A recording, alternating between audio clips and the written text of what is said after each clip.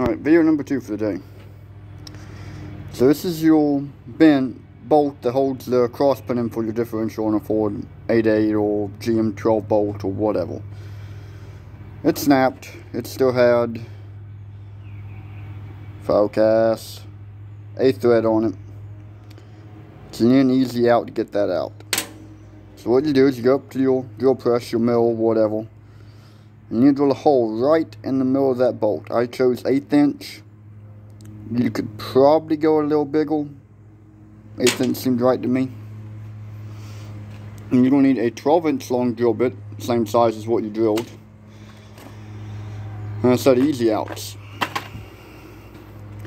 You just thread that son of a gun back in there.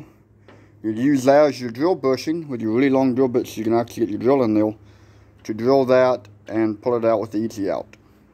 Ba-bing, ba-boom, it's out, you're done.